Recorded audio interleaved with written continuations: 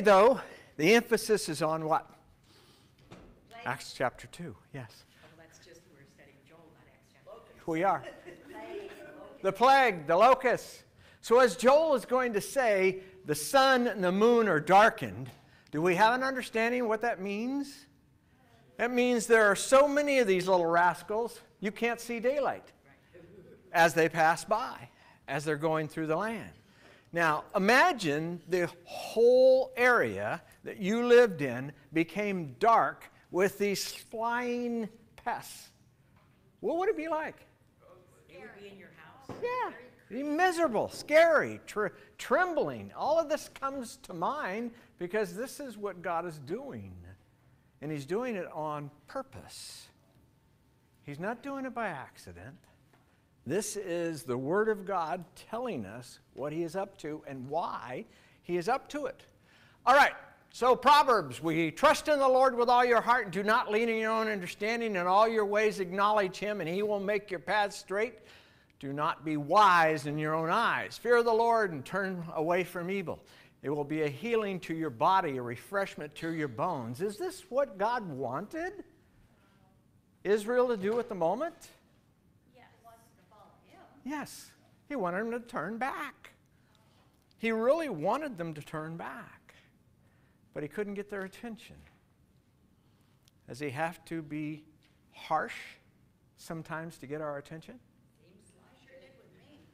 Did He have to be harsh to Saul to get his attention on the road to Damascus? Yes. Yeah, He had to kick him in the head in order to get his attention, make him blind, make him understand. Honor the Lord with your wealth and the first of all your produce, so your barns will be filled with plenty and your vats will overflow with new wine. My son, do not reject the discipline of the Lord or loathe His reproof. Did they loathe His reproof to some degree? They did. I think so. They did. They were angry because God was giving them curses rather than blessings. And then finally, for whom the Lord loves, He reproves. And what's the example?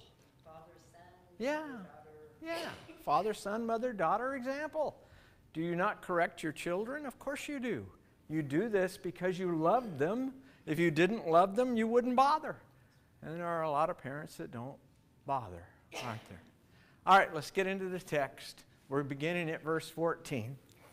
Set up a solemn occasion for godly sorrow. This was the command of the prophet from the revelation of God.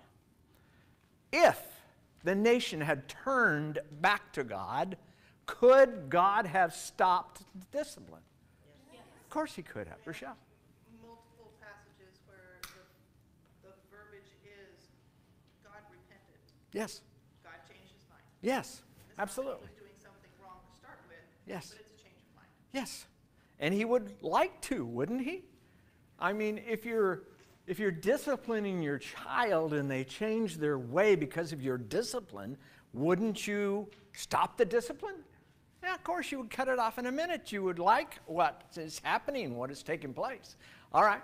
Gather the elders and all the inhabitants of the land, the leaders, to the house of the Lord your God, and cry out to the Lord. Alas for the day. It's a day of pity, of repentance. Hebrews chapter 5 speaks of that kind of day. For the day of the Lord is near. His wrath, His judgment, His accountability is all near. It's God asking, pleading with His people to turn back to Him. And it will come as destruction from the Almighty. Amos 5:18 speaks of the same. Has not food been cut off before your eyes? How had food been cut off before their eyes? Yeah, they didn't have any. They didn't have any plants. They didn't have anything left. It was devastating. They just mowed it down as they went across the land. And they didn't. Do locusts get full and decide to stop and go to bed? No, they just keep going and going and going. They just devour and devour and devour. They never stop. All right. You couldn't open your mouth. Yeah, no, you couldn't. You had a locust in it. Yes, yeah. In every ear, mouth, all eyes, these things were everywhere. You couldn't stop them. You couldn't imagine trying to live with them. Gladness and joy from the house of our Lord. Does God want to give gladness and joy? But he can't, because they won't what? They won't accept it. They won't turn from their evil ways.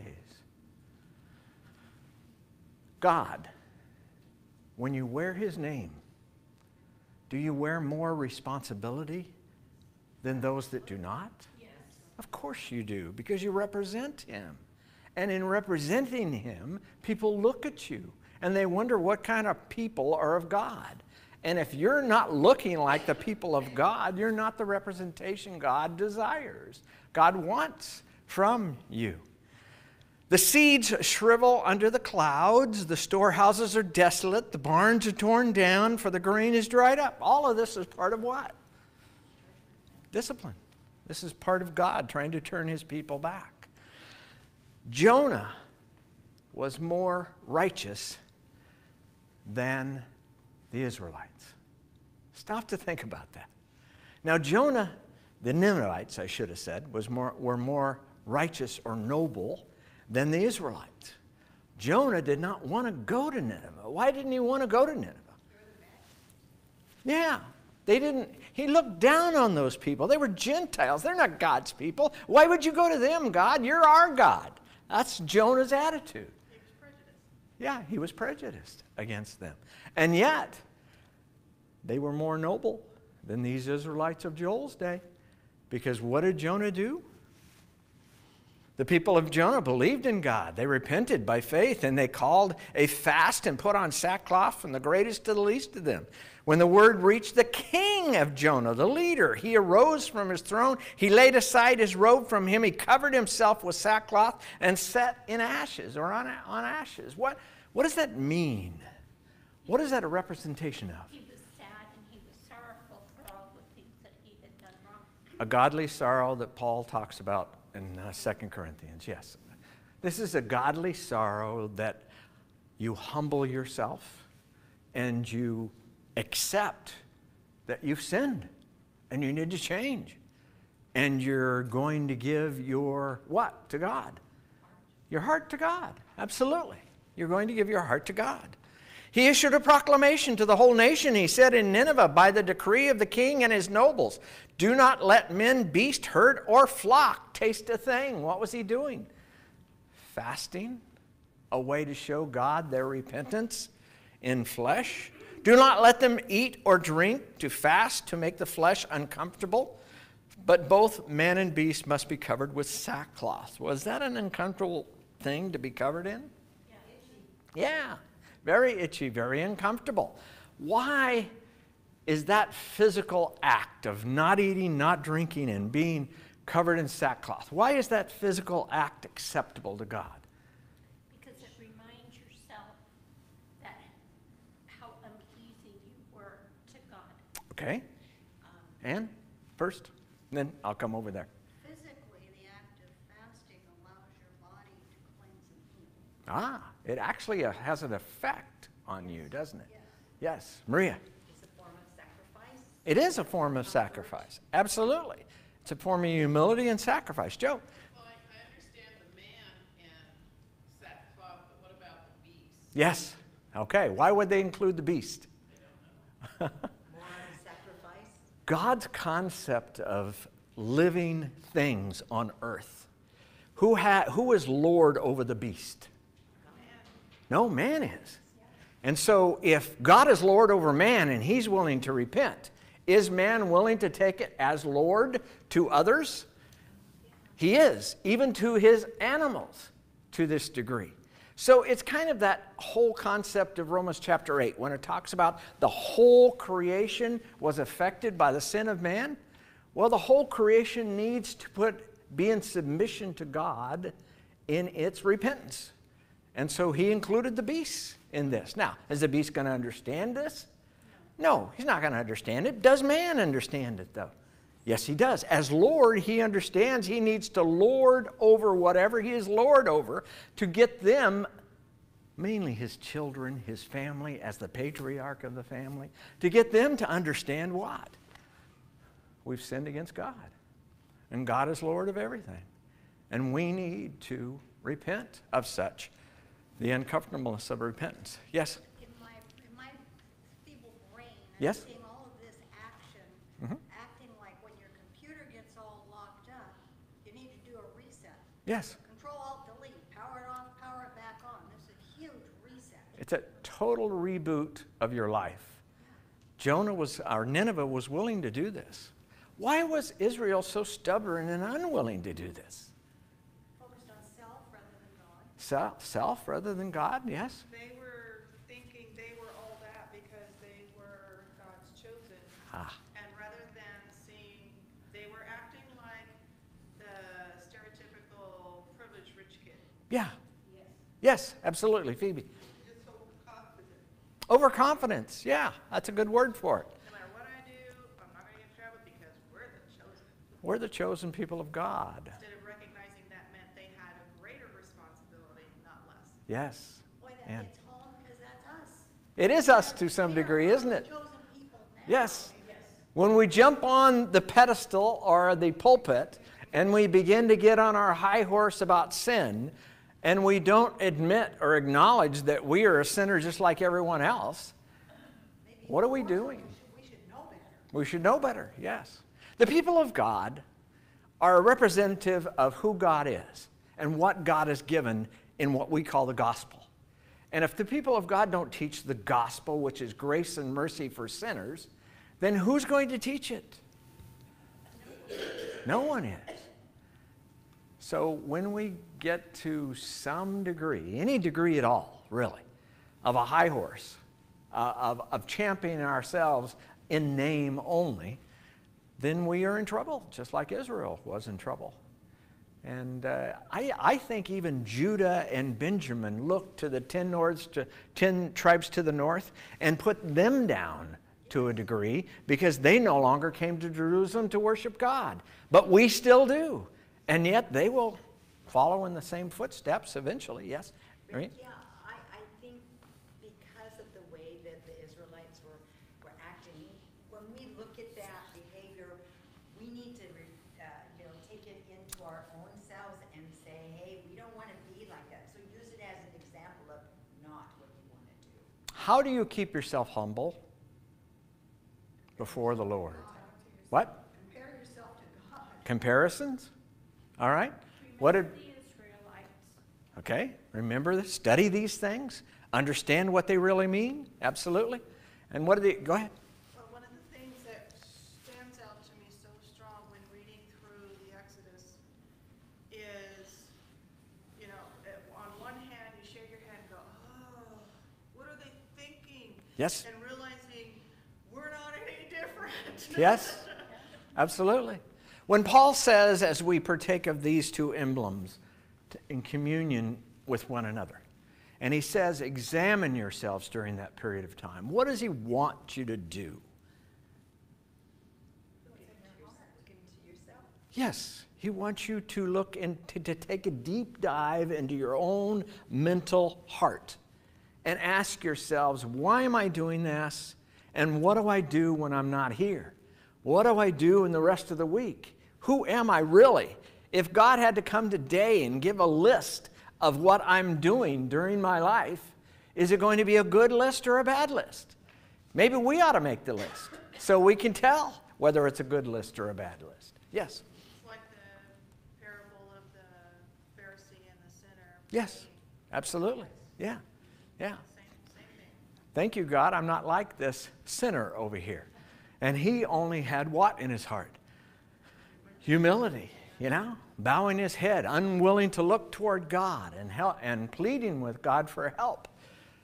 If we don't recognize the need, the overwhelming need we have for Jesus Christ, we're never going to accept the fact that we are sinners. We have to have the blood of Jesus Christ to even present ourselves before God someday. And without it, we are in trouble. Let's finish this. But both men and beast will be covered with sackcloth. Let the man call on God earnestly, that each may turn from his wicked way and from the violence which he has in his hands. Who knows? Who knows? God may what? He may turn and relent and withdraw his burning anger. They already knew they were under the discipline of God. They already knew danger was at their doorstep. Who did God warn that sin was at the door, and if you want to do good, Cain. Yes, he told Cain directly, look, sin is knocking at your door. What are you going to do about it? What did Cain do? The wrong thing. He opened the door. He just opened the door and said, come on in, and he killed his brother. He wanted to do evil rather than good.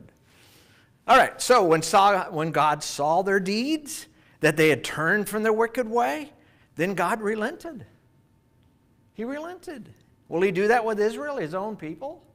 Of course he would have. Concerning the calamity which he had declared he would bring upon them, and he did not do it. So this is where God wants us to go. He had relented multiple times with Before. Israel. Yes, he had. What happens, though? We have to remember these things took place over hundreds of years. What happens to one generation to the next generation? Yeah, we forget. We don't teach. We don't follow. We don't take it to heart.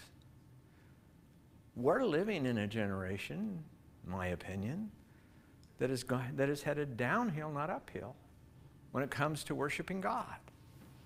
A lot of us have seen our children, our grandchildren, turn away from God. The influences of Satan and the things that have come about in, I don't know, the teaching of evolution and the concepts of men that are wiser than this foolishness that's found in this book. All of those things are overwhelming our children. They did the same to Israel. They overwhelmed their children.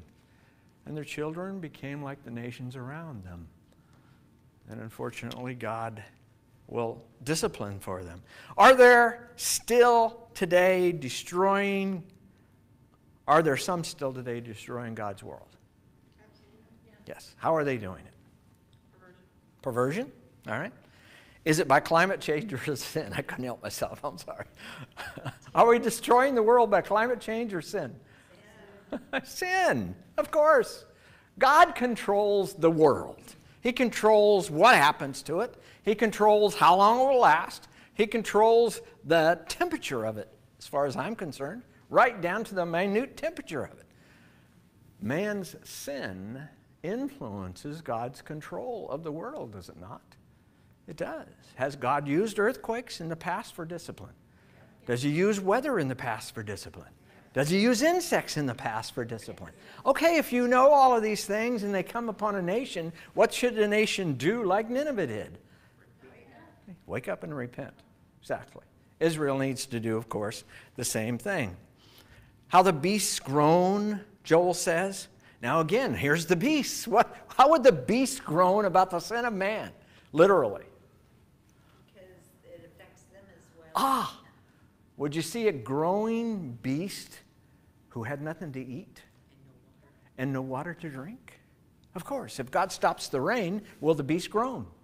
If God sends locusts to eat all the food, will the beast groan? Of course. The animals are going to be affected by this. We sing a song about the deer panting after what? Water. For the water. They need water. They know they need water. It's built within them. They need food. They know they need food. It's built within them. When God disciplines man and takes it away, does the beast suffer?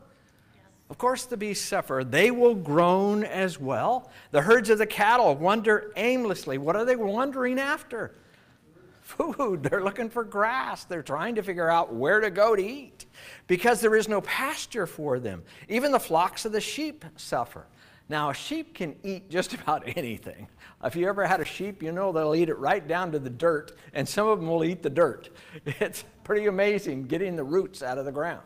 But a cow won't do that. A cow has to have the lush green stuff on top in order to eat what it needs to eat. So it's even worse all the way down to the sheep. Yes? We have a small flock of sheep, Mhm. and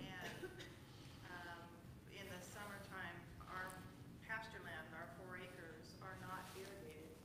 And so in the summertime, Steve has to supplement them. Sure. And I can see them during the day constantly on the move, looking for any little nibble in that 4 acres. Yes. And then Steve comes with the bales of alfalfa, and Yeah. they Whoa. finally get full and lay down. Yes, absolutely. Yes.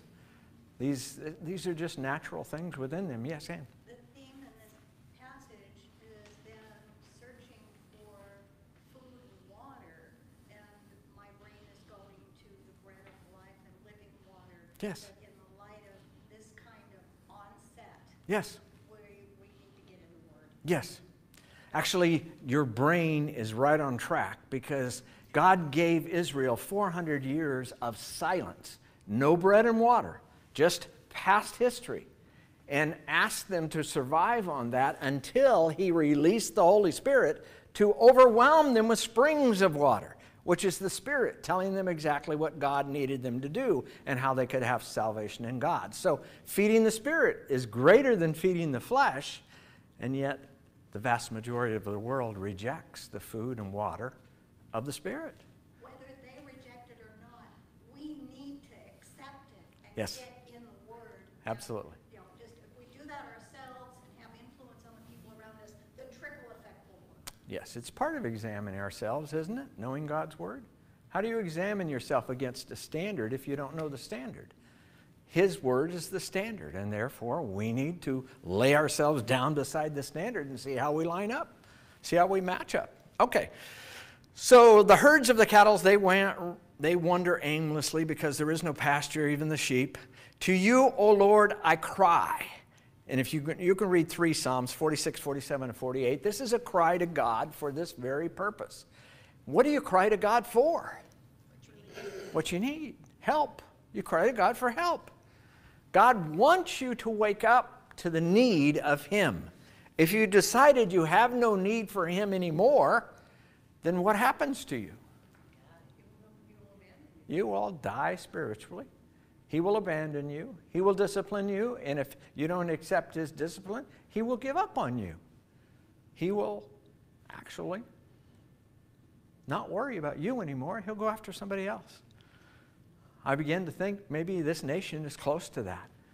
When you read reports about underground congregations throughout China and Bibles being smuggled in because they have been banned by the government, and you start to see that sometimes the evil of man helps create the desire of God in the Spirit. And people start to pant after the water that they need in spirit. All right.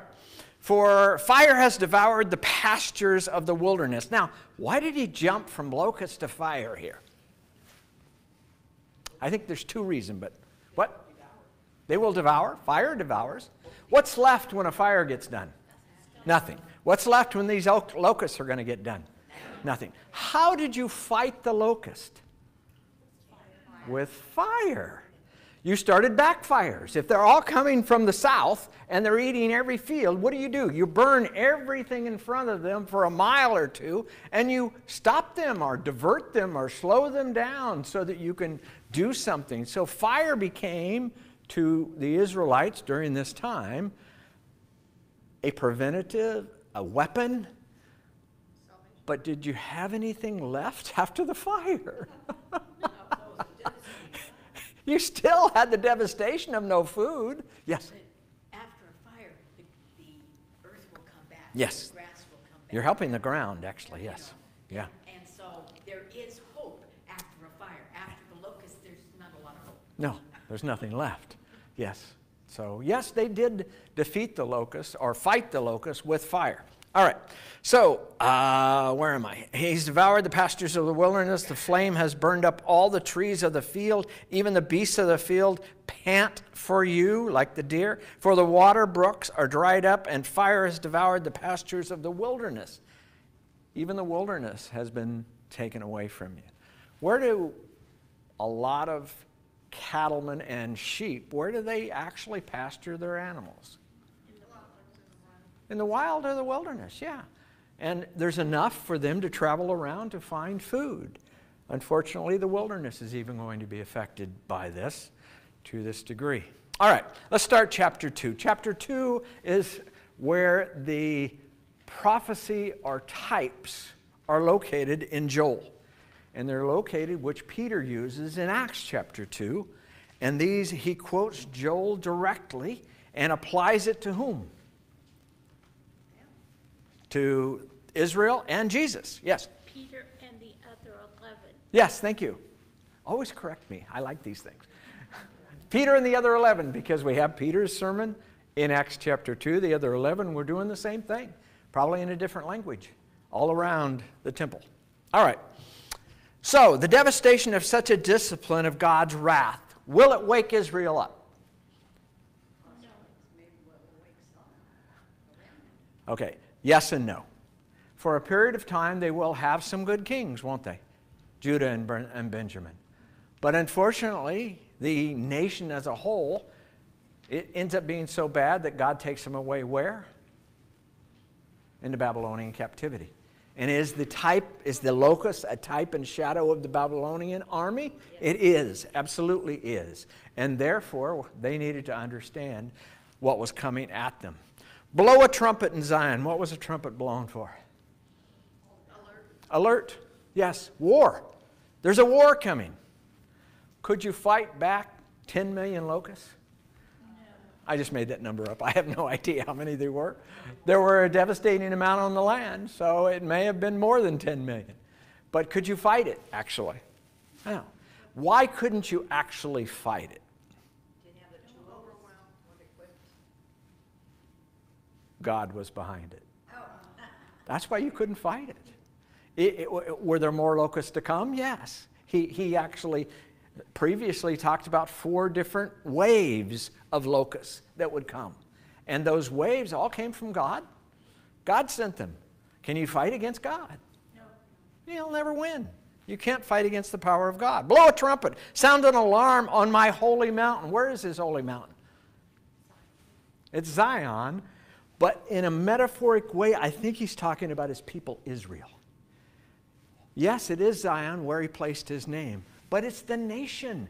That's his holy mountain on the face of the earth. That's the people who are supposed to be holding up his name. That's who everybody looks to and says, he's the God of Israel.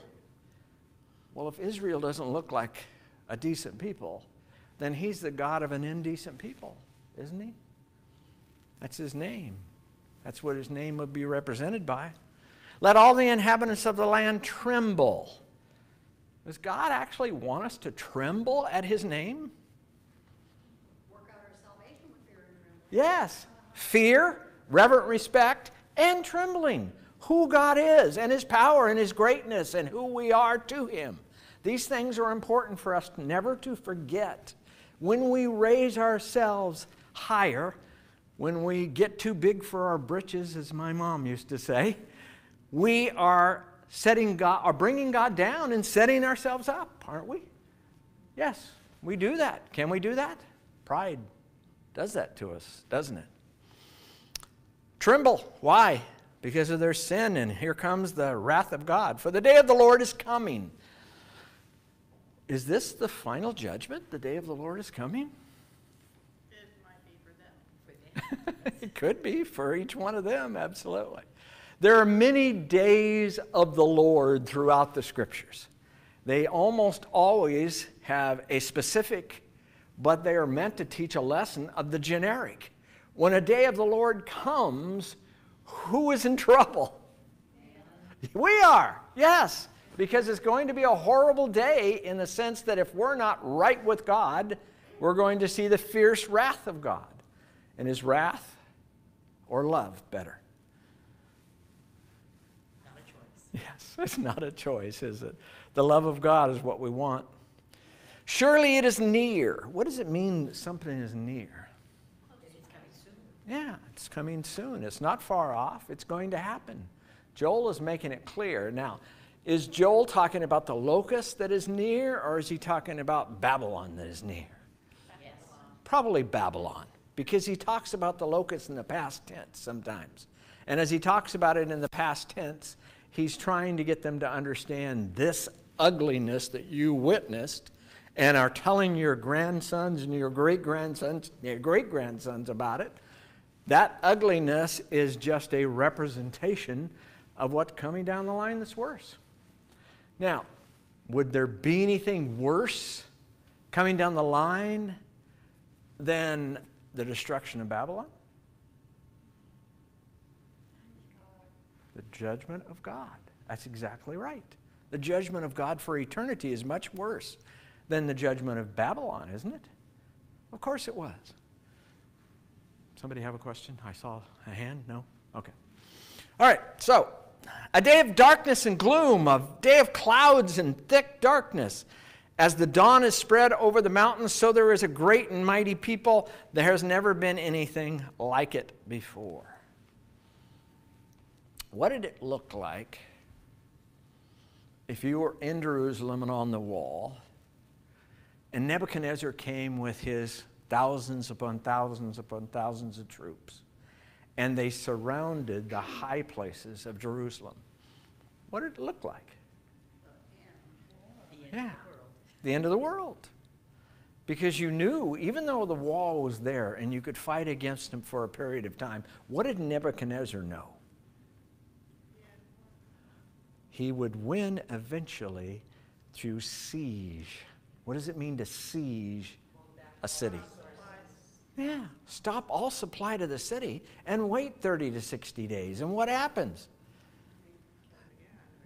85% of the people are already dead in the city from starvation, and the rest of them can't lift a sword. And now you just walk right in. Now, you could pile up a lot of goods in a big city like Jerusalem and last a while, but not forever. It's just a while, and it's not going to work. Hezekiah actually built a tunnel for the water to come down, but who else did that? Nebuchadnezzar did that in Babylon. And what did the Medo-Persians do? They built a dam, and when the water stopped, they went under the tunnel into the city.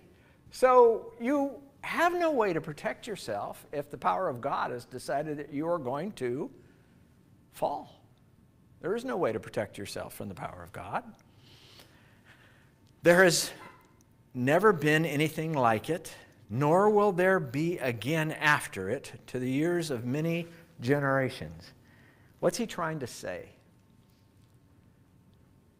He's trying to say this is going to be a really big deal. Really big. Really big. Who used to say that? Ed Sullivan, I think. Really big. It's a really big deal. It's going to be bigger than you can imagine. And it's going to be fiercer than you can imagine. A fire consumes before them, and behind them a fire burns. Back to the locust. If a fire consumes before them, you're trying to stop them. But what's behind them? Nothing. The same consumption of a fire. Nothing. So you're going to end up with what? Nothing. Nothing. Because they're going to get it all. Because God has decided they're going to get it all. The land is like the Garden of Eden before them. That's the blessings of God.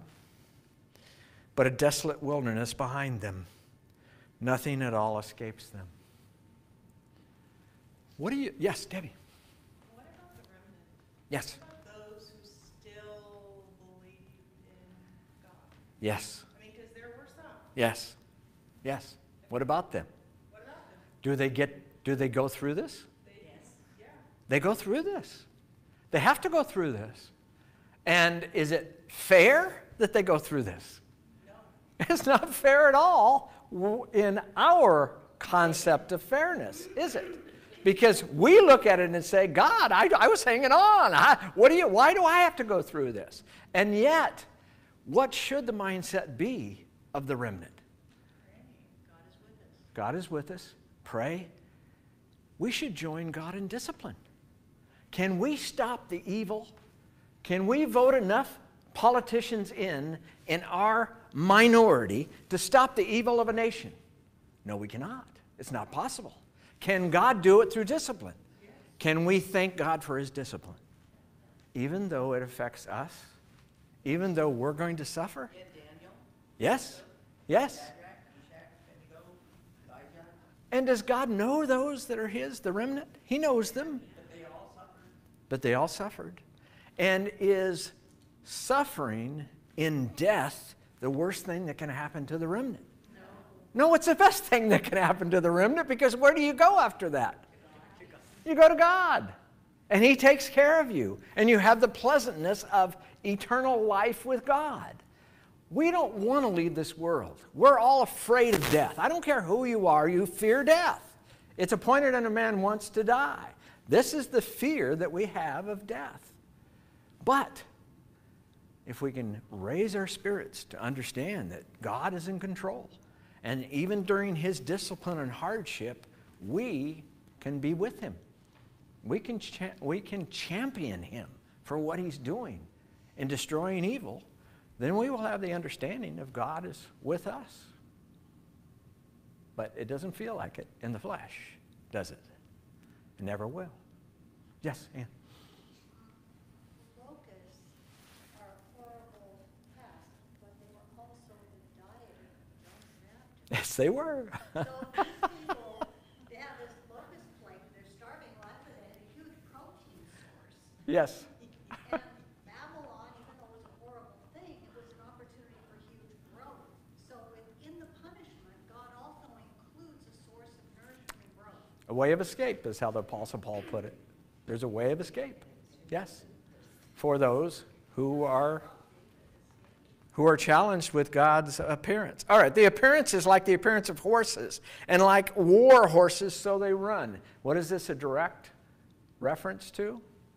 Yes, they look like horses coming across the valley and challenging them. But the horses are actually going to be from what nation? From Babylon.